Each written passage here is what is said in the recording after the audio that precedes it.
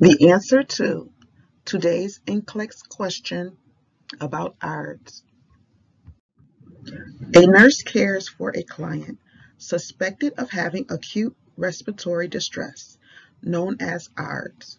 Which assessment data supports the suspected diagnosis? Select all that apply. A. Confusion. B. Crackles. C. Slow onset. D.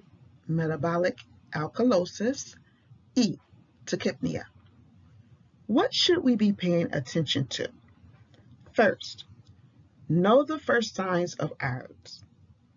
Learn more about Ards in the video. Click the link in the description. Second, don't forget, this is a select all that apply question. The answers are A. Confusion, B. Crackles, and E.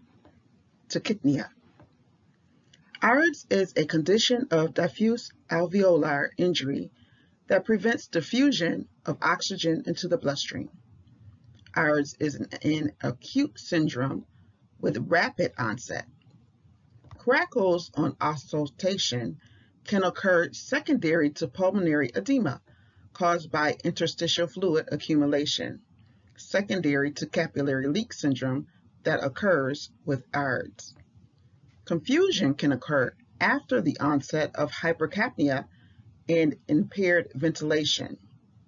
Tachypnea is often a sign of Ards, along with increased work of breathing and nasal flaring.